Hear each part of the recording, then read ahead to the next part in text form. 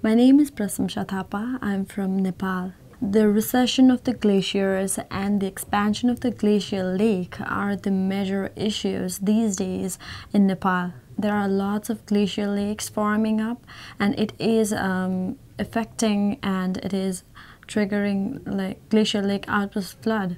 So it's the major issues these days. Every time it is not possible to reach up to the glaciers and glacial lakes and to do the field study. It's very tough.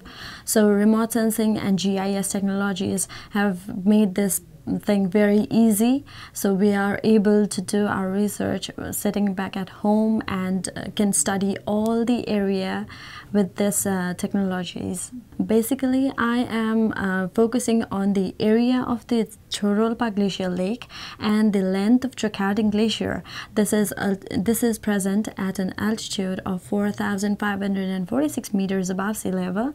So it is very interesting to know about the present status of the area for the years of 1975 to 2012. Mentors are the backbone of our research, so it is all because of them that I am able to do so, and all the organizations, the Association of American Geographers, USAID, and NASA, MyCOE survey program, all of them, I'm very thankful to them. They are the ones who supported us, encouraged us, and we are the one who did all these things.